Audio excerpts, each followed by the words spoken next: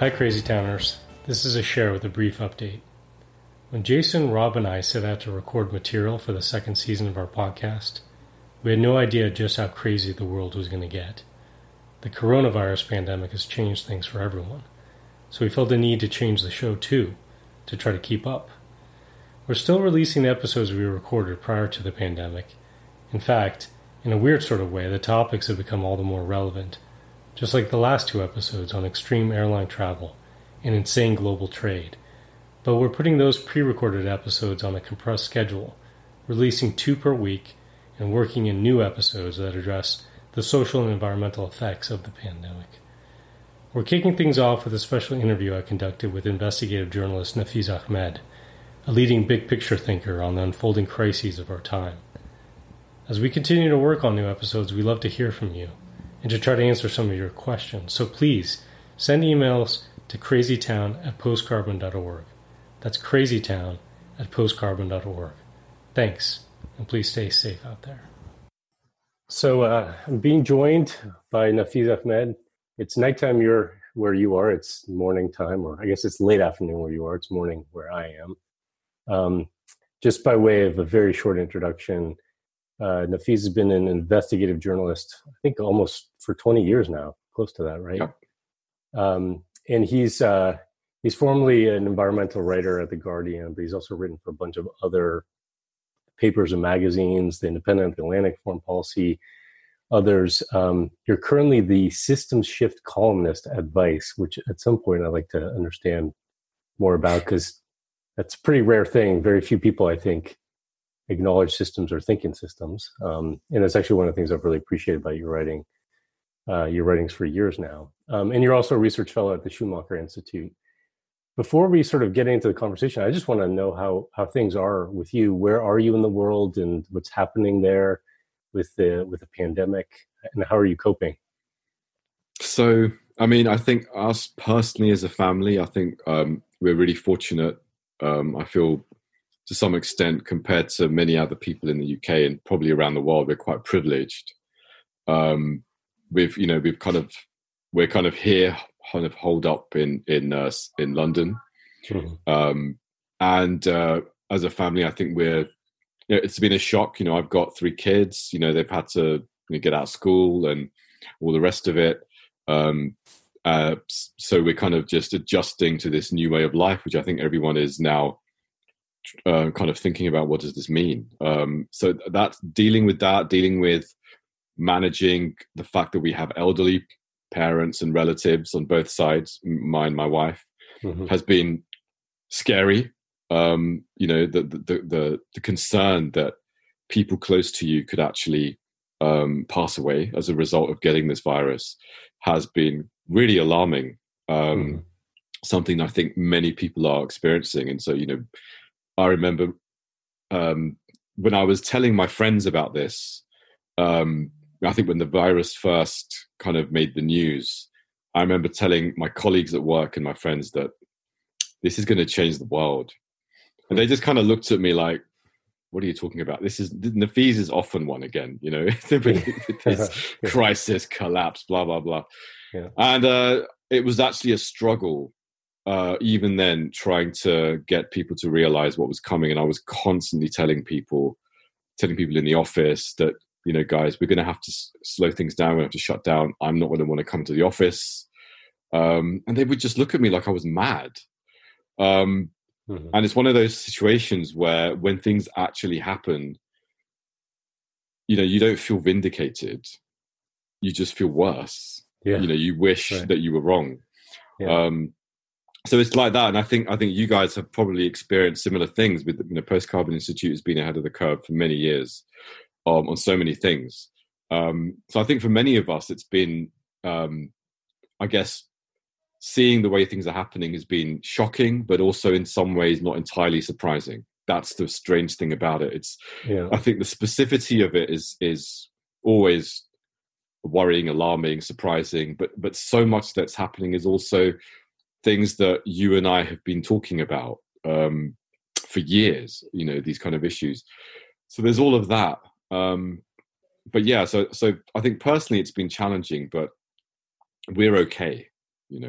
I think the biggest thing in our context, which I think in the States there is a parallel struggle, is really, what's our government's doing in response to this. And as a journalist, my response has been attempting to cover the way the Boris Johnson administration has really essentially messed up its response in so many different ways. I mean, it's a combination of neoliberal ideology, kind of bizarre scientist kind of fetishization of mathematical models, coupled with complete idiocy and incompetence, all in this perfect storm of failure. But, kind of lurking behind the scenes, I think, and we've seen this with the Trump administration, is this kind of constant concern about stock markets, constant concern about GDP, constant concern about keeping business as usual afloat. And that keeps kind of coming into conflict with the fact that, action needs to be taken. So personally, I've been responding a lot to that as a journalist as well. Yeah. But now I think the Trump administration and the Boris Johnson administrations appear to be there's some coordination going on. I mean, the science paper that kind of triggered the Brits into action also triggered the Trump administration into action, which is kind of interesting. Yeah. It's been fascinating for me to see from thousands of miles away.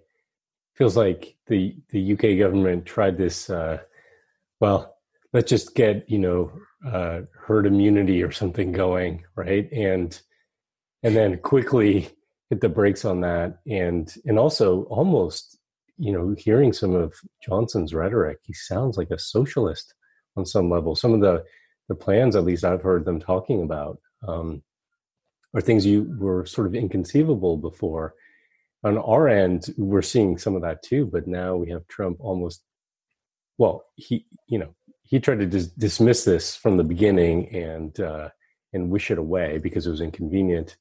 Then it felt like the government was maybe taking some serious response, and now he's talking about opening it back up for Easter, like the resurrection of Christ. The economy is going to come back, which is like, wow, what is going on? So clearly, the whole idea of the emperor having no clothes, if we needed evidence that our technocrats, in government and our political leaders don't really know what they're doing, we kind of have evidence of that, I think, on a daily basis.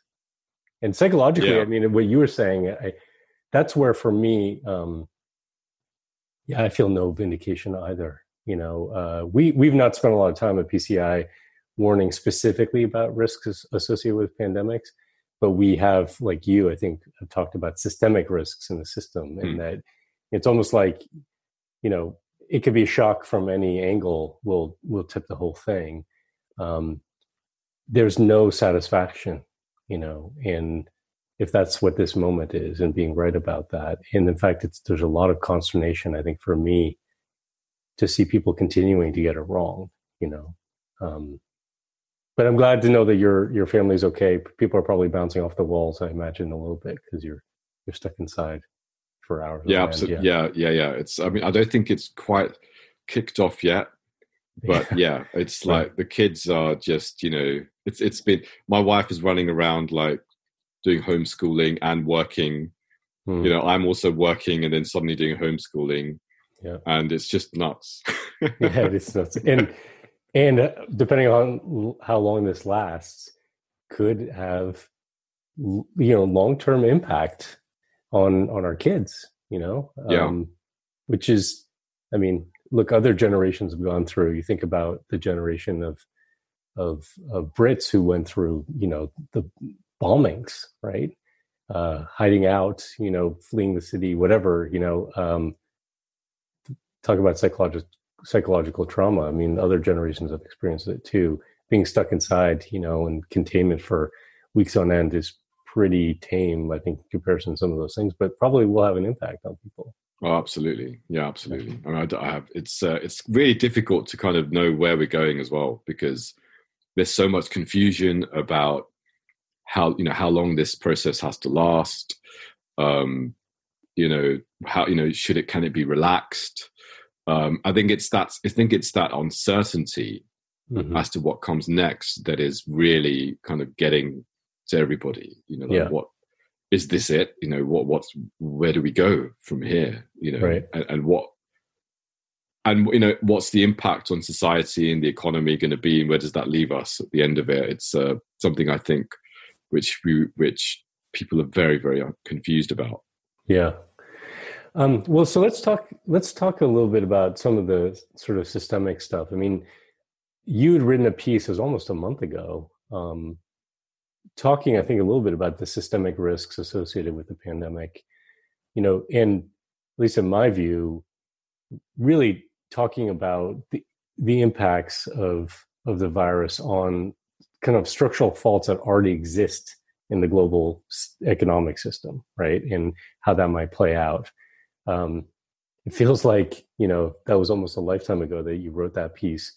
I'd like to talk to you about how your thinking may have changed or how things have evolved over that time. But first, maybe you just take a minute and talk about some of like maybe what your key, you know, focus was in that piece when you're talking about synchronous failure and global phase shift. What do you mean by that? So I think, so when I wrote that piece, and I wanted to do, and apart from wanting to go through the data that we had on the coronavirus and kind of just get people to be able to actually have a sensible understanding of what's going on, because there was so much misreporting and sensationalist reporting, and you know, there has been some really good reporting here and there.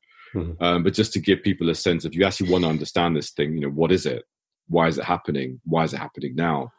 And what does it mean for us? And to have a framework to kind of understand that. So I kind of drew on a number of kind of systemic approaches, you know, which, you know, some of it is my own work, but much of it has been pioneered by many other systems theorists. So synchronous failure, its concept was developed by Professor Thomas Homer Dixon, who kind of created this seminal concept which captured, I think, something which many analysts have been aware of, but I think he really homed in on how, you know, he kind of really finessed the structural kind of contours of how this might work, but basically essentially said that, you know, we have very tightly coupled global systems now. And the risks that we have when we have very, very complex global systems is that the more complex you get, when you have a kind of a big shift in one of these systems, that it can have a destabilizing impact across multiple systems connected to it. And the danger that we have, and where he came up with this idea of synchronous failure, is what happens when your system, all of that complexity that's been built up over decades, if not centuries, means that by the very same token, there is a kind of a lack of adaptivity and a lack of resilience, a lack of kind of being able to respond, because you already have so much complexity. And every time there's a new problem, you have new complexity created. And that idea kind of comes back to, you know, the archaeologist Joseph Tainter, who talked about why is it that civilizations have this tendency to collapse throughout history. And he kind of identified this dynamic where civilizations get really complex. To solve a problem, they get more complex, and it gets to this point where the civilization is simply not able to sustain that level of complexity, and the new problems that come just cause that system to end up breaking down, and you have this breakdown. So Thomas Homer Dixon kind of built on those ideas and came up with this framework to see how within our current system, you know, you could have something like a climate change event, or you could have a economic event, or you could have a political event, or something like a pandemic, which would act as this, you know, seemingly by itself. You look at that crisis and you wouldn't automatically assume that that's going to bring everything down. But it's when it interacts with all of these other tightly coupled systems that it could create this kind of almost like a tidal wave that just overwhelms the system's ability to actually respond properly. and then it triggers lots of other systems to have their own problems. And I think that's kind of what we're seeing now is, we've got this kind of domino effect on the economy, political systems going into disarray, and so on and so forth.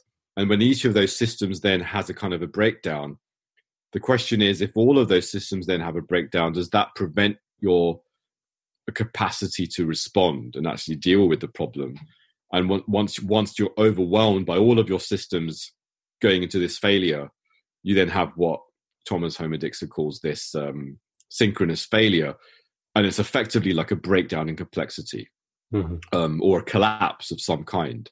What's interesting about his approach is that he doesn't say, he doesn't go into the detail of what happens next. Does this mean that the collapse is some kind of massive apocalyptic breakdown, or is it something slightly more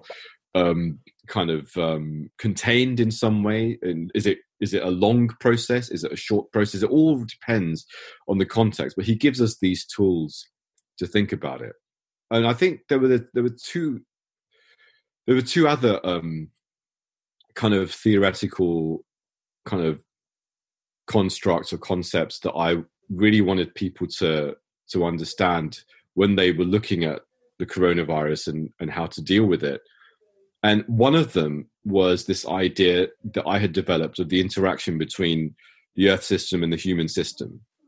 And it was basically this, to break it down into a simple kind of way of seeing it, you've got an Earth system disruption, which is driven by the things we're very familiar with, whether it's climate change or resource depletion or things like that. And in this case, I think we can clearly see that something about the way in which human societies have expanded, industrial civilization kind of moving more and more into encroaching on wildlife and interfering with natural ecosystems, has created this vulnerability towards diseases jumping to humans in different ways.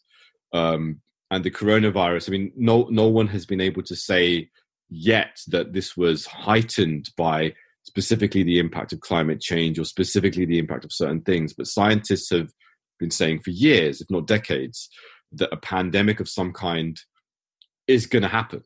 And they've been saying it because they're aware of all of these trends. And they're saying sooner or later, we're going to be hit by a pandemic. And actually, what's worrying about it is the coronavirus is still, the new coronavirus is a mild type of disease compared to unknown diseases that are out there, and even diseases that we've had previously.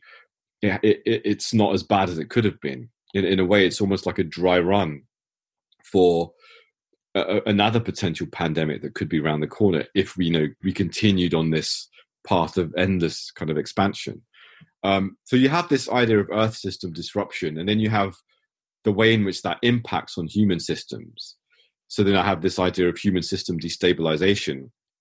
And so, your Earth, things will happen in the Earth system like this, and they will have these destabilizing impacts on the human system. And as a result of that, what happens is often your actors within the human system, they respond not directly to the Earth system disruption, but instead they respond to its symptoms. And one of the examples that we could see just in recent history is, for example, what's gone on in Syria, where we've had lots and lots of studies that have come out talking about how climate change was this kind of background process that had exacerbated the drought cycle in Syria. It had kind of, devastated farmers. They had ended up migrating from the south into the kind of the I think it was they were largely rural areas in the south, and they migrated into the cities, which were dominated by Alawites. They were predominantly Sunnis, and they ended up kind of moving into these creating these kind of ethnic tensions. And at the same time, we had all of these other things going on. We had the peak of oil production. in Syria in '96, which kind of, the Syria transitioned from being an oil exporter into basically a state that had to import energy, and there's oil revenues were hemorrhaging by the time we as we get closer and closer to the kind of the 2011 Arab Spring kind of trigger point. All of these things began to converge. And at the same time, we had all these other kind of events going on. We had like the global climate change impacts on food baskets around the world. So, we had all of this kind of perfect storm of events. And I think what's interesting to see is how, all of that Earth system disruption, when you look at what actually happened in Syria and the way Bashar al-Assad responded, the way protesters responded, the way the United States and Russia and Iran responded, no one was talking about or thinking about Earth system disruption. No one cared about climate change. No one thought about resource depletion. No one thought about these complex interlinked things. There were scientists and experts and kind of informed commentators who were pointing some of these things out, but no one was actually looking at these things and saying, maybe we should think about these things and how we respond. Instead, it was geopolitics, oil, money, terrorism, blah, blah, blah, blah, blah. So your whole human system essentially moved into this response phase, which had nothing to do with the things that triggered it. And that destabilization further destabilized things. So we had all of that military conflict and all the rest of it. And so what happened as a result is that your human system went into this process of self-reinforcing destabilization, which inhibited a capacity to respond to what was going on. And I think in some ways you could look at the Trump administration coming into power in 2016 and say, the Brexit elections and the kind of the consequences of that are two examples of how across the West we actually had these really maladaptive political responses to a crisis. Like there was a big migration crisis that impacted the world, especially Western countries with, big concerns about this. But the response was essentially, let's kind of weaponize this kind of xenophobic politics and exclusionary politics, but again, had nothing to do with dealing with these problems at all. And as a consequence, the politics that resulted made us far more vulnerable to all of these crises. And so what happens, you fast forward, and what happens is, instead of us taking action such as the Green New Deal or building resilience and doing things that, have certainly become more mainstream as people have become aware of the crisis in the last few years, which is a good thing. But instead of those things being part of the policy instrument on the table, we had the opposite things. We had, things being slashed. We had, environmental protections being done away with, oil and gas being ramped up. It's been mad. It's kind of madness. And so here we are in 2020, and we have this pandemic which is raging around the world. So what's essentially happened is that human system destabilization has allowed Earth system disruption to continue. We haven't done anything about it. So those causes, those systemic processes continue to brew away. And as they escalate, the human system is weaker. And so the concern that I had was that we're already part of this, and scientists talk about amplifying feedbacks. So we have this amplifying feedback process where Earth system disruption drives human system destabilization, which weakens our capacity to respond. When we have another Earth system disruption, that's now amplified, which further weakens the human system from responding. And then you have an amplifying process. And the result of that is your human system goes into this process of decline as Earth system disruption escalates. Now, when you look at that model, it's a way of kind of just thinking about how and why a process of collapse can begin, why it might take a certain period of time, and how it can end up kind of self-reinforcing. But also, when we look at that, we can see how at every step of the way, none of this is inevitable. There's always a possibility of actually changing the way that we respond. it's not a process that is built in at any time. And even when you go deeper into that process, there's still a possibility of pulling back. And even though you may unleash certain processes, but there's this possibility of adapting. So the third framework that I wanted to get out there and have people make sense of things was produced by C.S. Holling, an ecologist who found a really insightful way of framing the life cycle of natural ecosystems, and which is highly relevant to understand how systems kind of grow and decline. And when you apply it to the human societies or industrial civilization today, provides a really insightful way of understanding where we are and why we're facing the kind of things that we're facing right now. So he kind of had this 4-stage kind of classification for the stages of the life cycle of a system.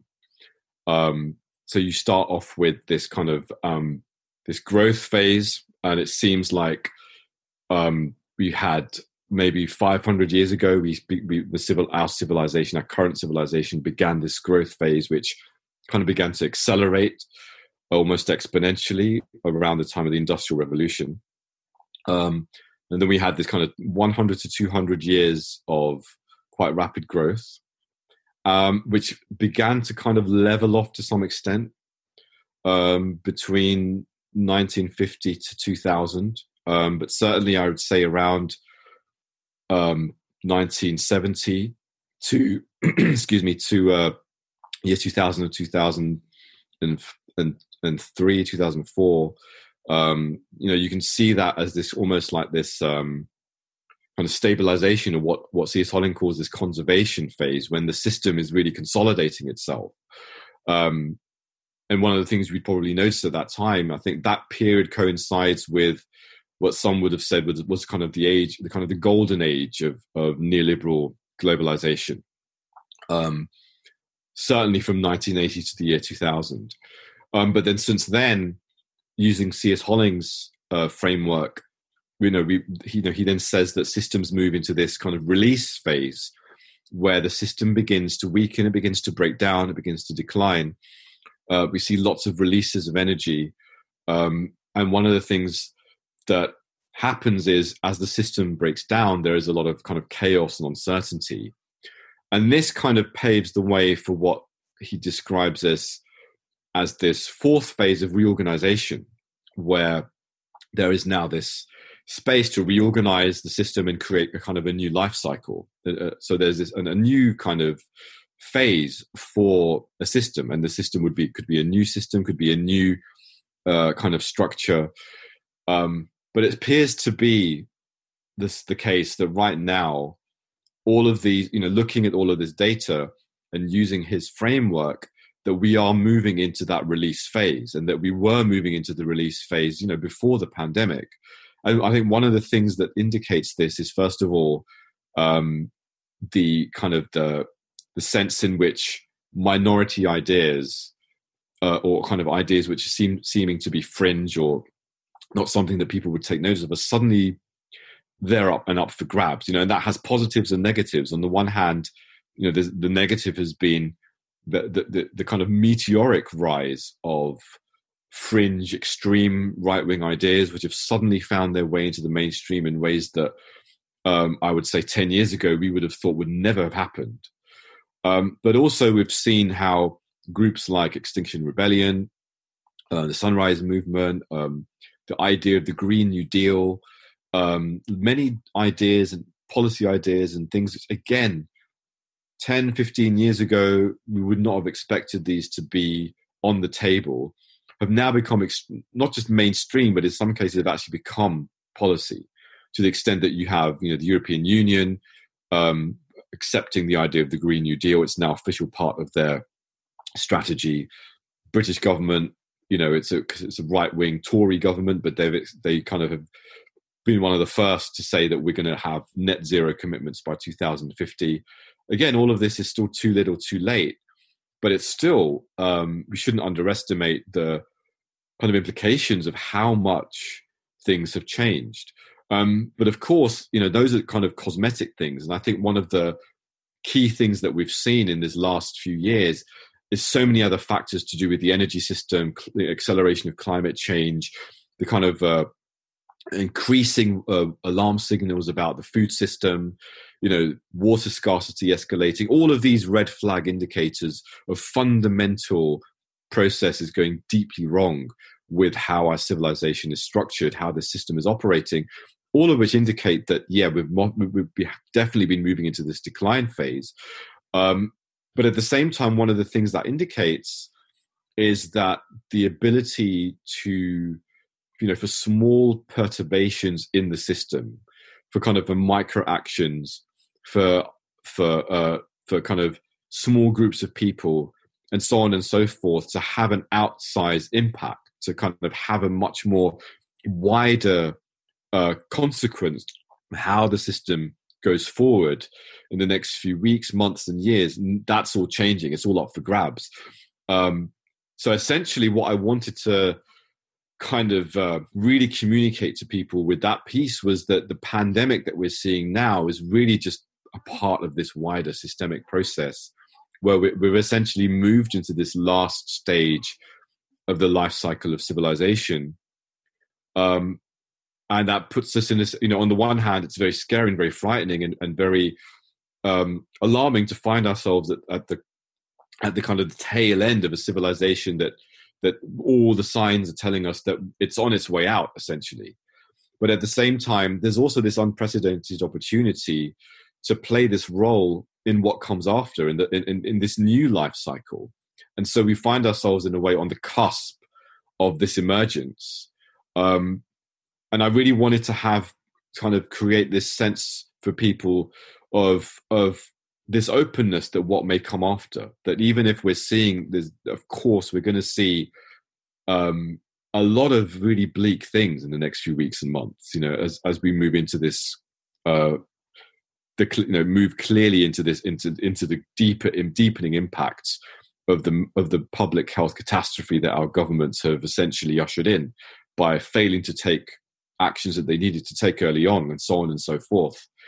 But at the same time, as we watch this system weaken and decline, the opportunities to kind of set down what comes next is now, again, it's more and more in our grasp. And I think really that's the challenge of our times, really, is to situate ourselves and to see how can we as individuals, communities, people within different parts of this system, how can we play a role within our context as parts within, we have, all of us have different modes of access to the system in different ways, depending on our context. And I think that challenge is for each of us to kind of identify what are the leverage points that we can use, what are the skills and the resources that we can bring, and how can we maximize our impact within that context to have that kind of slightly more outsized consequence. I think that's really the task we have ahead. So in a way, it's frightening, but it's also there is a genuine opportunity. I do believe to set the course of where humanity goes in the next decade. Thanks for that. That was quite a crash course, I think, in systems thinking, and I think very helpful for people's own framing of this moment that we're in. I think that, and I'm sure you would agree with this, the lack of systemic thinking is, I think, one of the biggest things that is holding us back societally, certainly amongst our leadership, right? So, in my view, this is I think a lot of the work that you've put in over the years, and we at Post-Carbon Institute as well, has been trying to orient people in that way, to recognize we can't predict what you talked about, synchronous failure. We don't know what would be the tipping event necessarily, but that because we have these complex systems, all codependent, interacting with one another, all of them in various states of vulnerability and fragility and brittleness, that it can be a snowball effect or a domino effect that happens when an event, which obviously this is in and of itself, this pandemic is a very severe event. We don't know exactly how it's going to unfold, but the larger implications, I think, are really key and important for people to figure out. And it's difficult to do that in a moment where we're dealing with a lot of immediate fear, immediate concerns. I think that, in fact, this is one of the challenges we have in all kinds of crises, is that because it's so destabilizing, that people do have a tendency to want to go back to normal. In a sense, I don't want to get into a political conversation, but my view that in some ways is the thing that Joe Biden is offering people in the United States as an alternative to Donald Trump is, let's go back to normal, when we had like a normal presidency. Unfortunately, we're not in normal times. We weren't going into normal times even before the pandemic.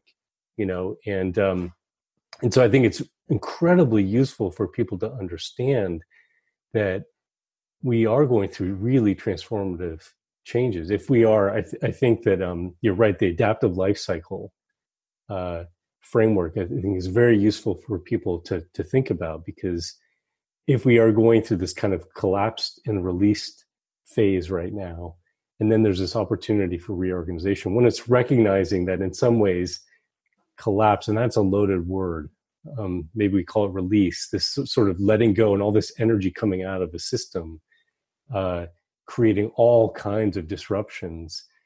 We can't put the genie back in the bottle. It's no amount of economic stimulus packages or other kinds of interventions that we might do, improvements in the health system, are going to get us back to normal, right? I think it's important, even psychologically, for people to kind of wrestle with that and come to some level of acceptance about that, because then we could think about, okay, now it opens up things, and where we go is up for grabs, in a sense. And one thing he didn't talk about, but I think is really connected, as another sort of framework, is the shock doctrine. And for those who are watching or listening to this, the shock doctrine is something that Naomi Klein, I think, really popularized, coming from, you mentioned neoliberal economics, coming from Milton Friedman, sort of the guru of neoliberal economics. And the concept there was that it's really moments of crises, right? Whether the crises are real or perceived, that new ideas emerge, right? So he was basically saying that their job as people who wanted to advance a neoliberal economic platform was to develop these ideas that may be marginal alternatives on the edges, totally politically implausible in the moment where things are stable, but when there is a crisis, or at least a perceived crisis, it presents this opportunity for new ideas to emerge. So what was politically implausible becomes politically inevitable. And I think that we're clearly seeing that right now. I mean, we have proof of the shock doctrine, I would say, because you talked about ideas that are emerging, the Green New Deal and others. I think a lot about the concept of universal basic income, and just looking at that as kind of a microcosm of this shock doctrine in effect. You had this concept being, developed really at the margins as a kind of a policy solution to address people's, immediate needs and inequality issues. You had some strange bedfellows, I would say, in Silicon Valley who were also on board with that, maybe for reasons I wouldn't agree with. And then you had some trials of this in some cities, like in Europe, and I think Finland maybe experimented with it a little bit. Then you had here in the United States a relatively marginal candidate running for the Democratic, nomination, who's really running on this idea of a universal basic income. We'll send $1,000 checks to every adult in the United States every month. Put that on the sort of the platform.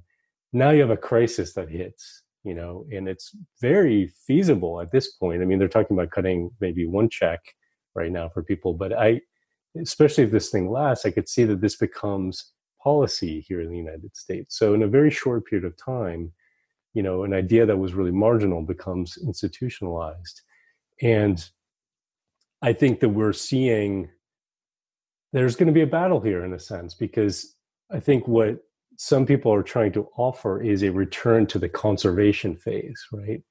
That they benefited from, right? So a lot of, policies and interventions are about trying to get back to where we were, which is this idea, like, let's get back to that stability. And then other people offering kind of shock doctrine ideas that the shock doctrine itself is kind of agnostic, right? It could be used for good. It could be used for ill. And I think we're going to have a lot of battle lines being drawn and opposing ideas and visions. But what's clear is that the status quo can no longer hold. And we already had that clearly in place, I think, with our current energy system hitting the wall, and climate change and biodiversity loss, and, inequality that has reached a point in certain countries that is just simply untenable, So what do we do now, right, is I think the key question. So I'm curious if this is a moment, right, for reorganization. What would you kind of advise people who are listening to consider? And obviously, this is maybe thinking a little bit beyond the immediate crisis that we're in. Yeah, part of the challenge with this, thinking about this, is that the immediate crisis is almost overwhelming in its kind of current impacts. It's like, apart from the fact that we're surrounded by it, all the time now in the mainstream, in the media, it's always being covered, and it's kind of superseded all other coverage of anything else. And that's not necessarily a bad thing. It's a good thing. It's the way our media system operates. It's a little bit maladaptive in the sense that, again, it's very reactive. It's worth just bearing that in mind. The media system is our kind of collective sense-making capacity, and it's completely dysfunctional. It's just reacting again to the symptom on its surface. Coronavirus, blah blah blah, and it's like it's very reactive. And when we see the play of the politics and the way the political system has responded, again, you can see that kind of reactiveness. It's not really. It's it's emergency mode. We're in this. The legal scientists use this concept called the state of exception, where they say, when there's this massive crisis, and it triggers these national security doctrines to come into play, and what they do is they kind of elevate the state to this position of emergency kind of empowerment, where anything goes in order to protect security, but it also can be very, very the kind of the lasting consequences of that. And I think we see this in relation to international terrorism, are draconian politics, often it's a regressive slide into kind of the militarization of your societies. So there is that risk of is that the direction that we're going in? And I totally understand why there are many people who are alarmed about that, and there are some people who are obviously skeptical about coronavirus and kind of latching onto conspiracy theories. But because they have this sense of concern and alarm about where does this go, what's happening when we're having all of this lockdown. And I think one of the things that it's worth bearing in mind, first of all, is that all of that stuff that ends up happening, all of this stuff that happens in terms of the response of these political systems, the need to have all this emergency stuff. I mean, all of that stuff could have been avoided to the extent that it's coming in, and is always exacerbated by the fact that you don't actually do root and ground kind of system change. Mm-hmm. When we've left it to the last minute, when we're kind of not responding properly, that's what you've done. You've left it open. So eventually the state is going to have to come in this full-blown emergency capacity, throw out all of the laws and kind of due process that we've had, because now there's a massive emergency and you need all sorts of extraordinary powers to contain and deal with that emergency. So I think it's worth remembering that, that clearly that process is now happening. And to some extent, to some extent it's locked in. I mean, it's not necessarily going to be like that forever, but I think we have to accept that process is now there. States are responding because they failed. They're now locked into certain. There's going to be no matter what happens at this stage, there's going to be a public health catastrophe. Healthcare facilities are going to be overwhelmed. I mean, there's idiots out there who might be optimistic about this, but it's just not based on data. So that's going to happen, and as that gets worse, it will bring in all of that machinery into play. And that's not necessarily a result of a conspiracy. It's completely predictable. It's the result of what happens when a system is weak. It ends up having to kind of harden itself. Mm-hmm. And all of that is a result of the brittleness of the system in a way. So that's all worth remembering. And so against that background, I think what's important to realize is that there's lots of things that are going to happen where we won't be able to control those outcomes. We're not going to be able to control what governor so-and-so does and says necessarily. I mean, of course, there's things that maybe some people might be able to do. There may be influence pathways and things like that. And we shouldn't discount that. And if there are ways of influencing those systems, in the near term, whatever, that's totally fine. And we should all do that. And, I still try to do stuff like that with my journalism. You do that kind of reactionary reporting and you try to cover what's going on and correct it. And that we always need to be doing that. But I think remembering that there's a long game at play is absolutely critical. And I think looking to where we can be effective in planting seeds for that long game is going to be critical.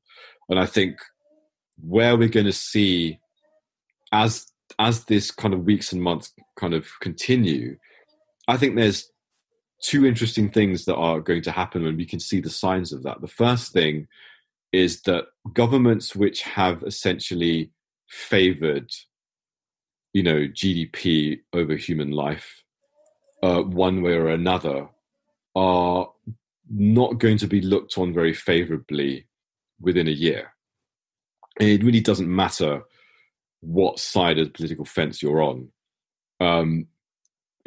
Because basically, I mean, fundamentally, people are going to watch their relatives dying needlessly, and they're going to realize that someone was responsible for this. And they're going to look at the decisions that people like Boris Johnson made and people like Trump made, and they're going to say, this has happened on your watch. So I think there's going to be a huge political shift in that sense. Again, where that goes and how different people want to exploit that, does that mean it's the end of the Republican Party? I don't know. We've seen that these particular political systems and economic systems are still, in their own way, they have a certain resilience about them. They're quite quick to move things around, to try and recalibrate things. But we need to be aware of that reality, that there is going to be a lot of anger. There's going to be a lot of confusion, a lot of concern about why this is happening and who's responsible. And at the same time, I think what's going to happen is there's going to be a clear path of action that does save lives and does contribute more to people being able to live through this and get through this.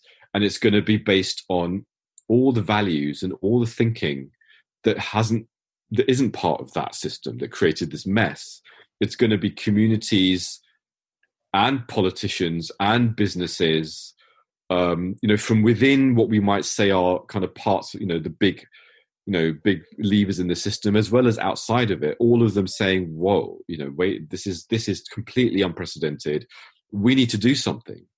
And I think that's a moment that I've seen that's quite interesting, exciting to see, that genuinely, people that we may have, that we don't like maybe in public life, whether it's people in Silicon Valley, whether it's people in incumbent governments, taking action because they've realized the devastation of life that they've allowed to come in. And I think this is interesting. So, for example, when we saw the fact that the Trump administration, when they received this report from the British science advisors, they did the Imperial College London, this model, There are still flaws with that model, but basically correctly said that the current strategy is an absolute disaster. And I think the immediate response, clearly, of the Trump administration was the same response as the Boris Johnson administration. I remember watching Boris Johnson's press conference, and he looked like he'd seen a ghost. Mm-hmm.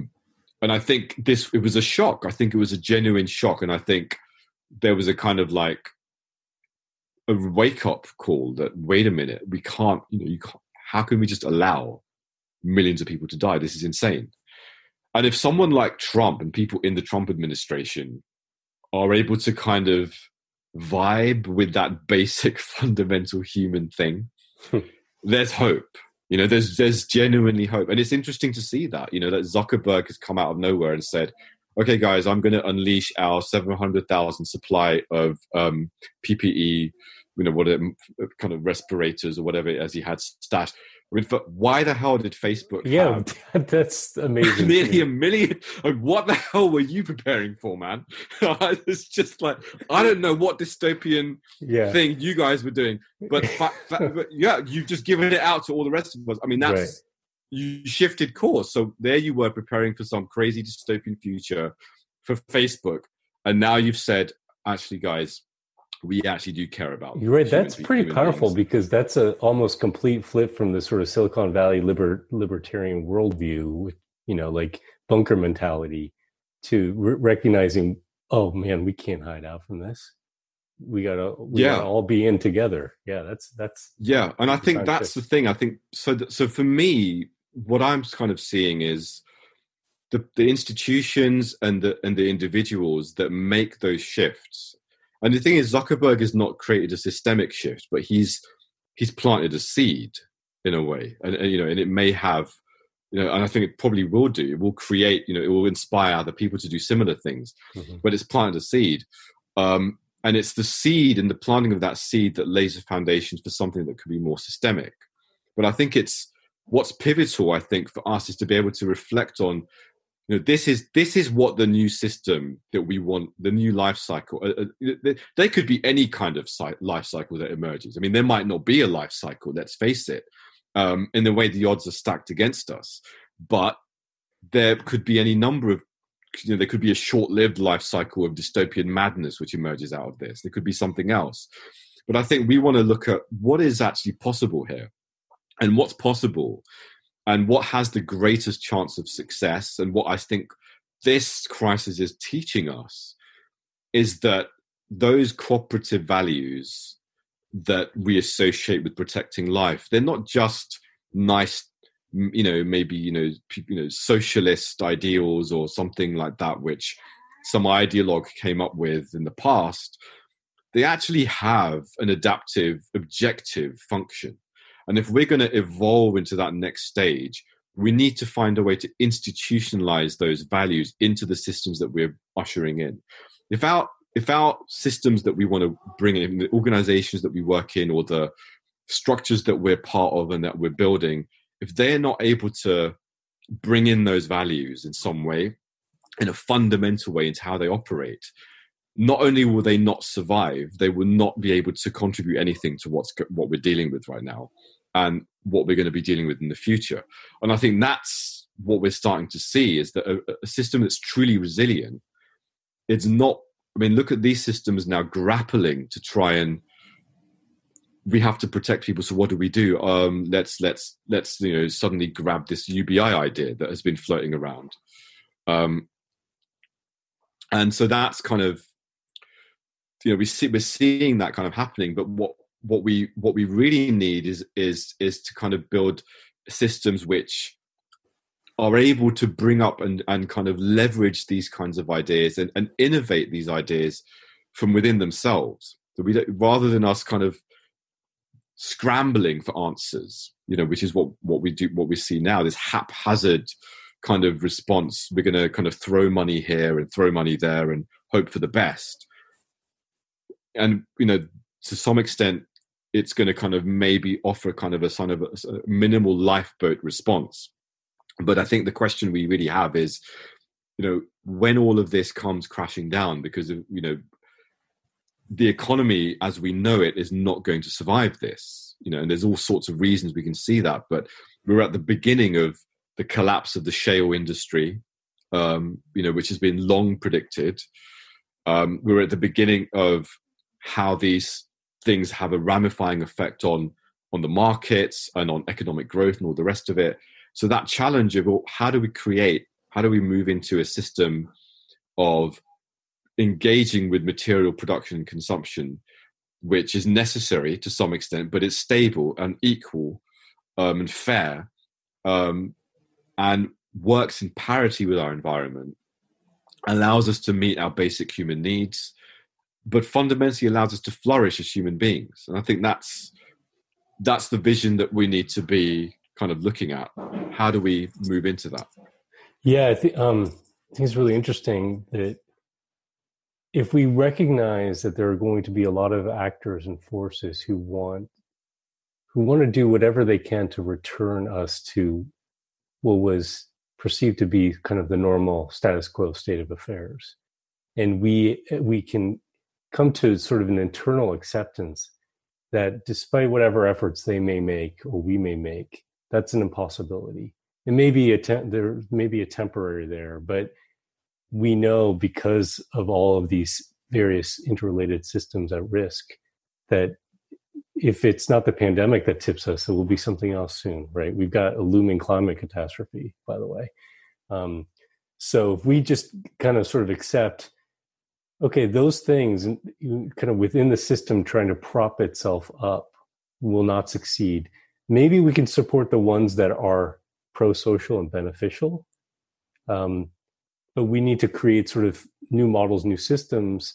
And I think there may be two areas there that are really key. One is what you're talking about, I think, and that's fundamental values. So we have had a system, this sort of modern capitalist system that we've been living under, which has been pushing the individual, self-interest button in us, and it actually is, some deeply wired stuff, within us as human beings, pushing that button repeatedly, putting it on overdrive, because that's what the economy needs to grow, right? Is for us to consume more and to seek satisfaction through consumption. And being a good citizen is being a good consumer, right? And so we've had a system that has allowed, in the US here, to have 500,000 people sleeping on the street and be okay with that, and other things that are just in some ways unconscionable, because we've told ourselves a story that we're all in it for ourselves, right? This crisis is forcing a very clear moral and ethical choice in front of us, right? Are we going to accept people dying? And so far, I've been proud, of the fact that it seems like generally the global community said, okay, we're going to hunker down. That's in a sense not just making a sacrifice because we're worried about getting it, but we recognize that we've got vulnerable people that we care about, and that provides an opening for us to say, well, what values do we really want to live by? And if we orient those values to sort of a new narrative, a new story that says we are part of a global human and ecological system where we're all interdependent, and that we find meaning and purpose and value in contributing in that way, even if it means we're sacrificing these other things like growth and, I can buy a new iPhone next year or whatever it is, I think there's opportunity there. And I think that that's a fundamental change that has to exist, right? And it should be a guidepost in a sense for the things that we say, this is worth doing or not worth doing, right? Does it push those buttons of communal interest? We are social creatures. We are that as much as we are driven by individual needs. So I think that maybe could be a guiding post for people. The other I would say is, I think I'm worried that we will see in all this chaos a consolidation of control over, I don't want to sound like a Marxist, but, the productive, system, labor and capital, and And you could see Amazon, for example. Amazon, I think, is growing right now tremendously. There's huge opportunity for them. They've already killed off a lot of local business. Now there's an opportunity here where literally businesses left and right, are on life support, if not going to die off, right? And they could step into the fold, these large corporations step in the fold and provide everything, or seek to provide everything. And I think more than anything, we need to really shore up our local resources, our local businesses, local food production, local energy production, local goods and services. Even, and this may sound stupid, but things like local bookstores really matter again, and if we're going to put resources to anything, let's try to support those things, because we're going to desperately need that, so maybe those are two areas I think for folks listening, I would say, as a guidepost for where you might, put your energies. But fundamentally, I think this is why I really appreciate this conversation and your writings, understanding the systemic, forces at play here, and that we are talking about major phase shift. We're talking about synchronous failure and a phase shift. This is the real deal here, whether it's this particular moment, this pandemic, or a larger story. That's what we're in. Yeah, absolutely. I mean, I think the points you raised about localization are really pertinent. And what's interesting is how this crisis has triggered, and it's happened so rapidly, and I think we're only at the cusp of it. But if you imagine in the space of a couple of weeks, people are already having conversations about what do we do about the fact that GDP is probably going to crash right now? What does this mean for globalization? What about hyperlocalization? How do we sustain resilience in our communities? So suddenly the discourses that have been really niche, this idea of localization, suddenly have become so relevant, because in order to get through this, if you have strong local institutions where you can source your resources and food and water and all the things you need within a local community, and you can all kind of band together and support each other, that's you're in the best position to kind of get through this and get to the other side. Whereas if you're massively dependent on complex, global supply chains, which are already at risk, it becomes far more difficult. You don't know how you're going to deal with things, where you're going to get things from, blah blah blah. The fragility of the supermarket chains, the impact of panic buying and supply and demand, all of that stuff is we're seeing how brittle those systems are when in the face of a crisis. So there's been a lot of conversation about, I've seen various pundits talking about the fact that everything is now going to be hyperlocal, and it now leads us into this question of, are we going to go down this pathway of borrowing endlessly to sustain this massive government expenditure that is now coming? Massively increasing the already unsustainable levels of debt, and not even to grow the economy, just to kind of keep people going like some kind of crazy life support machine. And what happens when you can't do that anymore, which, we're already at a point where we can't really do this anymore. So where are we going with this? This is not going to work. So there is this challenge now of, how do you hunker down? How do you care for the people that you love, the vulnerable people around you, but you don't continuously grow materially? And we're being forced to ask this question: what's possible, guys? Human beings, what's possible? And whereas before we were constantly being told by neoclassical economists that it's not possible, you can't grow your economy and kind of like have too much leeway with distribution, is let it trickle down. And then we're told you can't have someone stopping you from growing your economy and continue to protect life expectancy. And we're always told what you can't do. I think now we're at this point, we're kind of being forced to ask this question of, we want to be able to feed people, clothe people, house people, all the rest of it. How do we do that in this way without having hyperglobalization, without having these massive complex supply chains, how do we do it?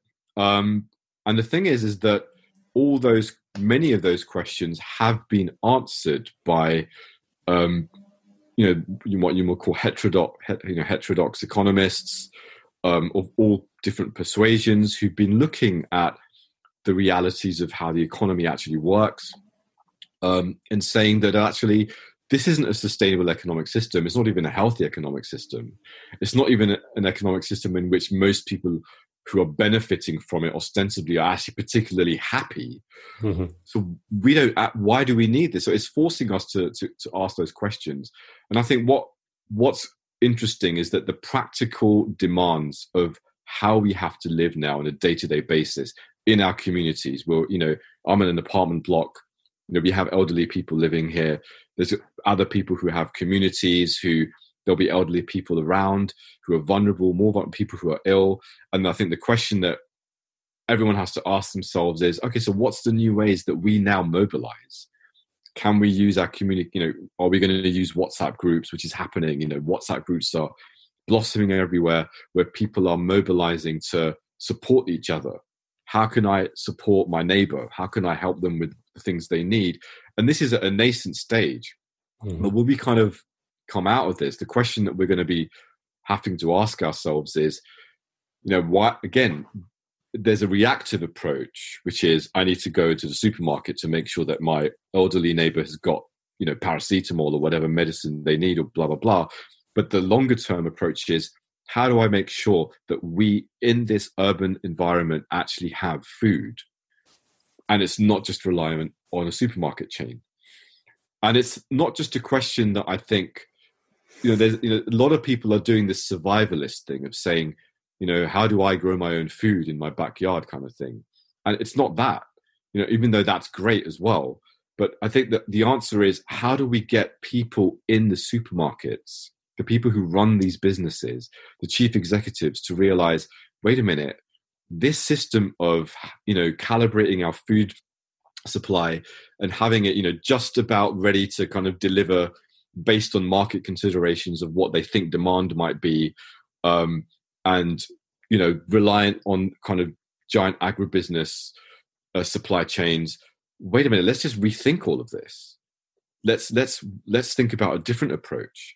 So now I think there's this opportunity in a way to have those conversations at all levels of society, where we begin to ask ourselves, whether we're in policy, whether we're in government, whether we're working in different business sectors, whether we're in small or large businesses, wait a minute, these operations that we have in place, they haven't worked. They haven't defended me. They haven't kept me safe. They're not working right now. How can I improve these? How can I make them work? And I think in a way that's our challenge, is we want to be able to rebuild our communities, and we also want to be able to make sure that we can't convince people like Boris and Trump maybe, but are there other ways that we can have, cultivate this kind of really generative dialogue with all of these people in different sectors to say, guys, we need to have a fundamental rethink about how we're operating these structures, because they're not working. They're completely and utterly brittle. When there's another pandemic, or when there's another crisis, climate change or a resource depletion issue, this is, who knows what could happen. So let's rebuild and let's restructure and let's have that conversation. But I think the space is now opening. Almost in, it's almost, it'll come a point where it will be wide open, and people will want to know how they can do things differently, because they'll see that this way of doing things is clearly not sustainable. It's not working. Yeah. And I would say, and maybe we'll end it here, that kind of a challenge to folks who are watching or listening to this conversation. If you're one of those people, you are an early adopter to this, right? You're somebody who's seeking to understand and think about things in a more systemic way, and hopefully have either already arrived in a place or going through this process of sort of letting go of an expectation that the old system needs to stay, and to hold on to it with both hands. And that means that you need to bring other people along, right? So I think part of our task as early adopters to this is to practice what we preach, right? So if we say we need to have a value shift away from the individual to the community. And by the community, I mean even the global community. Practice that. And then bring the other people in your life and in your community along to recognize that, because there is going to be a huge hankering that when we sort of come out of this immediate crisis, to go back to, like, put it behind us and go back to where we were, to help people understand there is no going back to where we were, right? It didn't work for many people in any case, and the genie's out of the bottle. So if you could bring other people along, it's really key, because we need as many people to understand that the old way of doing things is no longer tenable. And then let's experiment. I don't know that there's a single solution out there, and the system that we've been in wasn't created overnight. The new system is not going to be created overnight as well. So it's okay to experiment and to fail, as long as we're doing it together and learning from it. So I really appreciate, first of all, your time, Nafeez, and then your continued exploration of these themes, I think, is really key. There's few people, unfortunately, I think, who are writing and certainly in the media that are doing that work. Hopefully we can get a lot more systems thinkers out there, in policy and in the media and kind of every aspect of life. So I appreciate you being at the forefront of that. Thank you, Asher. Thank you. I really appreciate the conversation. Yeah. Take care. Be safe. I hope too. your family is going to be all right. And let's stay in touch. Okay. Thanks, Asher. Thanks. Take care. Bye.